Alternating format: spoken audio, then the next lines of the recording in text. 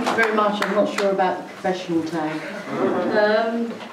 Thank you very much. I chose as my title, The Most Dangerous and Deadly Illusion is to Underestimate Fundamentalism.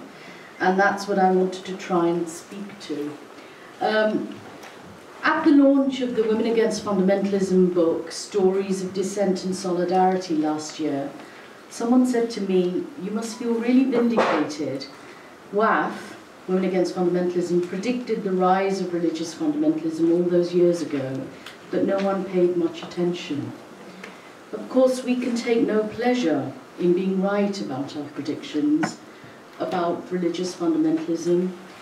And in any case, even back then, I don't think any of us could have predicted the extent of the rise of religious political movements and the violence and atrocities that have followed globally. We speak in the shadow of a litany of unspeakable horrors. The recent massacre of what were mainly radical left-leaning journalists in Paris, and the no less shocking acts of religious extremist violence, murder and genocide committed by religious political extremists in Nigeria, Afghanistan, Pakistan, Syria, India and elsewhere. And they've been committed on the majority of people who are civilians and who are from the same religion as the perpetrators who speak in their name and in the name of religion. The list of such atrocities is endless, but so is the underestimation of religious fundamentalism, especially by many on the left. So I stand here actually feeling bookended by two events. The Rushdie affair in 1989 and the Charlie Hebdo affair in January 2015. What both the Rushdie and the Charlie Hebdo events have in common is the struggle for free speech and the right to dissent. In the UK, the Rushdie affair was actually my initiation to the politics of religious fundamentalism and to the politics of resistance to fundamentalism. A resistance that developed with the passage of time and eventually stalled, but which at its highest point did not compromise on challenging racism and imperialism and religious fundamentalism. WAF's guiding mantra was that both struggles have to be waged at one and the same time, since they are each other's environment. And whilst we were at pains to point out that free speech does have limits, when it becomes incitement to hatred and violence, for instance, the demand for the extension of blasphemy laws, which has historically privileged Christianity in the UK, was not one of those limits. We also made the point that free speech was not just a liberal, but a feminist issue, since the right to dissent from patriarchal, religious and cultural orthodoxies has always been an important part of the feminist armoury. Our analysis showed how the real losers of the emergence of religious culture and politics of so-called causing offence, which has created the fallacious idea of the right to be offended, were women, sexual minorities and other religious minorities, more often than not from within the same communities. And so it has proved to be. Those who are targeted are those who dare to show irreverence or question and criticise religion.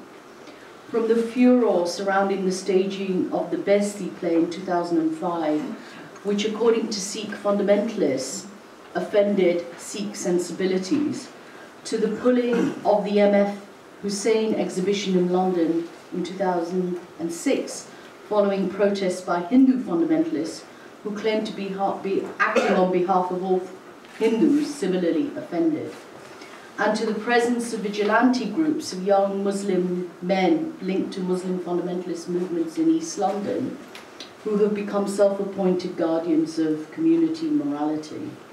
What we see is Hindu, Sikh, Muslim fundamentalists have all mobilized, campaigned, and protested aggressively, and even violently.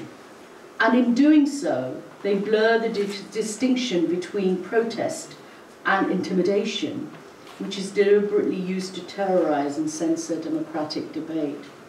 So what I think we're grappling with And what we learned very early on is that religious fundamentalism has little or nothing to do with religion. It is about power and politics. It's about the use of violence to suppress alternative ideas and any form of dissent from religious orthodoxies. It glorifies criminality and disguises it as a fight for a just cause, even as the defense of human rights. It uses violence to destroy free, open, democratic societies that are created out of struggles for accountability whenever and wherever power is exercised by individuals and institutions. The end game of all religious fundamentalism is hatred and intolerance, silence and violence. It leads to the destruction of aspirations, hopes, and efforts to be better human beings. It aims to destroy our capacity to imagine what justice and equality might look like. Ideas that should be, to borrow the title of an article by the Indian historian Lilith Simeon, the music of humanity. Much in the same way that it was argued that Rushdie was provocative and caused religious offense and contributed to the stereotyping of an entire Muslim population as backward, barbaric, and medieval, there are many who see themselves as anti-racist and part of a broad left who today similarly argue that Charlie Hebdo caused religious offense and contributed to stereotypes of Muslims that fed into a very racist and intolerant French establishment culture in which many Muslims live as the underclass, subjected to lifelong deprivation, criminality, and alienation. Further, it is argued that what occurred was not satire, since it involved the powerful insulting the powerless. These are some of the dominant themes that have emerged in much anti-racist left commentary and were forcefully echoed in a recently packed meeting at SOAS, to which I was invited to discuss the work and politics of Southall Black Sisters. I think the reality of ghettos, of deprivation, of racism, humiliation, alienation, suffered by many immigrants and non-immigrants, Muslims and non-Muslims in France and in other parts of the world, Europe, do deserve political analysis and resistance, of which there is a rich history in the UK and elsewhere in Europe. SBS grapples with the impact of institutionalized racism every day, as we witness how inhumane anti-immigration measures divide families, creating death, fear, destitution, homelessness, and mental health breakdown in minority communities. How black African women are criminalized by the police for defending themselves against domestic violence, and how Asian women's struggles against forced marriage and honor-based violence are abused by the Home Office to serve its own narrow political agenda on so-called integration, by which we can read assimilation and border control. So although even here, as we talk about institutionalized racism and other forms of racist brutality, we would be only telling half the story if we didn't also acknowledge the fact of communalism and prejudice in our own minority communities. These are urgent matters that require us to mobilize and campaign against, sometimes actually with considerable humor, for without it we can't get through the painful realities of everyday life.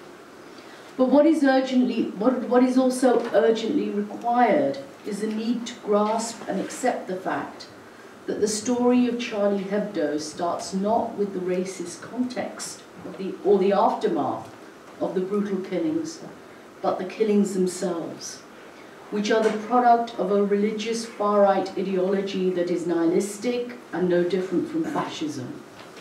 It is not possible to justify without loss of integrity that such killings are the consequence of the dispossessed and the disenfranchised. Try telling that to the parents of the hundreds of children who were murdered in Pakistan, or to the parents of the children who have been abducted and killed in Nigeria. Nor does it explain the fact that religious fundamentalist movements have also attracted the well-integrated, the middle class, and the educated. Despite the most gruesome acts of depravity, criminality, and brutality, many on the left endlessly peddle the view that Charlie Hebdo is racist and Islamophobic.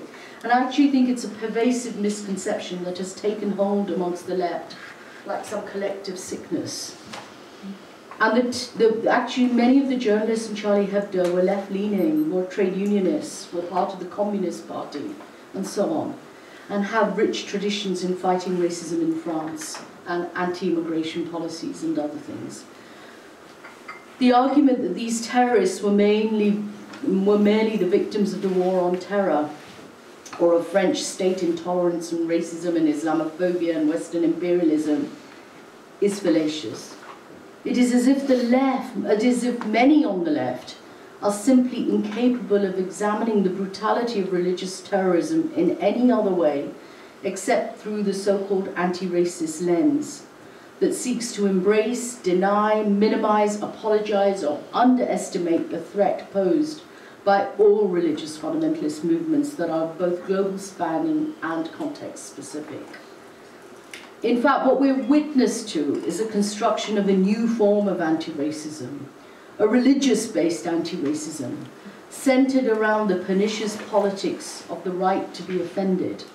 It has poisoned progressive activism and allowed the state to tiptoe around religion and accommodate backward medieval demands, including the accommodation of Sharia principles in family laws. And I know that we'll talk about that a bit later on.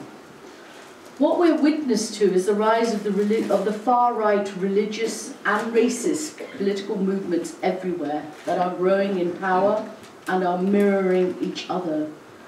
Whilst they appear as if they're opposed to each other, they can and do converge and overlap, particularly when it comes to maintaining the authenticity or purity or identity of culture and tradition. It would appear that what they have in common is the desire to suppress or eliminate altogether those ideas that seek to promote non-violence, empathy, compassion, and the value of all human life. In fact, this year is the 66th anniversary of the death of Gandhi at the hands of Nathuram Godse, a member of the RSS, which is the ultra-Hindu right-wing nationalist movement that is wedded to fascist ideology and committed to the creation of an intolerant and militarized Hindu nation in which there is no place for other minorities or indeed for tolerance itself.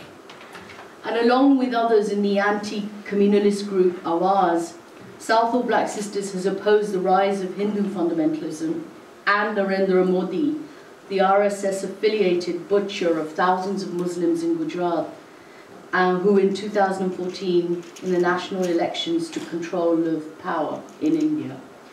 The shift to Hindu fundamentalist governance has implications for those of us who are in the UK, who have fought against all forms of discrimination and injustice. In the UK recently, just this week, a debate has been raging among South Asian women's groups about whether or not to support an amendment to the serious crime bill that seeks to criminalise sex selection abortion. Sex selection abortion, or what is known as female feticide, is a practice involving the abortion of a fetus for no other reason than it's female. And it is one of the many forms of violence and discrimination faced by South Asian women. In countries like India, it is pervasive and has reached crisis proportions. In the UK, there is some anecdotal evidence to suggest that it has also taken place in South Asian communities. But there is no hard evidence of its extent. And case studies produced by some of the women's group in favour of criminalisation are hugely flawed, in that they are cases of actually domestic violence. So what they've done is produce these cases to show that, to support the amendment to the bill, and actually these cases show domestic violence and not sex selection abortion. The statistical evidence that is relied upon comes from suspect quarters, including the right-wing anti-immigration tank, Migration Watch.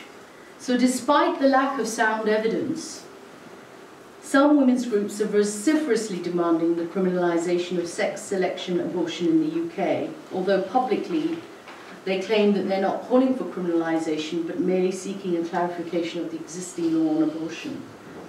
This begs the question as to why the amendment is then necessary if it's just a clarification, because you can do that through guidance, and why contain it within the serious crime bill itself.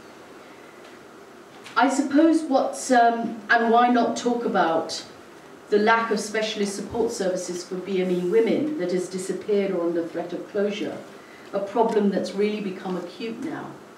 And there's no corresponding demands for adequate funding for such services or for other ways of ensuring state protection for women who are coerced into sex selection abortion.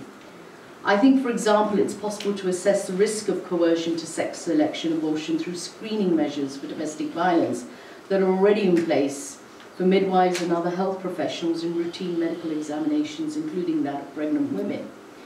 But why we're really concerned is not that we are opposed to sex selection abortion, of course not. Of course not. But because it is driven by the pro-life Christian right lobby, with support from the Hindu, Sikh and Muslim fundamentalist groups who claim to be moderates. These alliances are of course not new. Indeed, they're commonplace on the international stage, where fundamentalists routinely come together on an anti-women's rights platform, anti-women's reproductive rights platform. Clearly in the UK, the anti-immigration right and the religious right have formed an alliance to curtail women's reproductive rights in what can only be described as an instrumentalized manner. The issue of sex selection abortion is being hijacked by the anti-abortion religious lobbies seeking to limit the right of women to control their bodies and minds. The language of choice is being used to destroy the very right of choice. Such actions are yet another attempt by religious fundamentalists to roll back hard-won reproductive rights that black and white feminists have gained. Both racist and religious right groups are working hand in hand often with other far-right political movements to shrink the democratic secular spaces that exist to the detriment of women and other minorities. What we see in the UK is a chameleon-like nature of religious fundamentalism in our communities particularly. Sometimes it masquerades as extremism and sometimes as moderates. But whatever the face of these dominant religious forces, they seek to manipulate the idea of religious freedom for the purposes of carrying out wholesale assault on women's rights with the aim of reimposing a patriarchal sexual order seen to have disintegrated due to perceived Western sexually promiscuous lifestyles. So I think the stories that we should start with are the stories of the bravery and courage of countless civilians throughout the world who, through a growing sense of injustice, challenge and reject religious fundamentalism and refuse to underestimate it. They are the direct targets of criminality and genocide. Most of them are also the dispossessed and the alienated, and they too have been subjected to lifelong marginalization and state abuse of power linked to corruption, criminality, cronyism, and neoliberal capitalism. It is said that only through solidarity can we defeat those who would use violence to silence free speech. But solidarity is hard to come by, especially for those of us who refuse to compromise on the struggle against any dramatic shift to state authoritarianism or against religious fundamentalism, including Muslim fundamentalism across the globe. This conference hopefully will help us all to renew our commitment to multiple struggles fought simultaneously, to reject the politics of hatred, annihilation and violence, and to safeguard secular democratic spaces. We must do so without abdicating moral responsibility and in solidarity with those who dare to speak up for the ideals of secular democracy and all that goes with it. Thank you.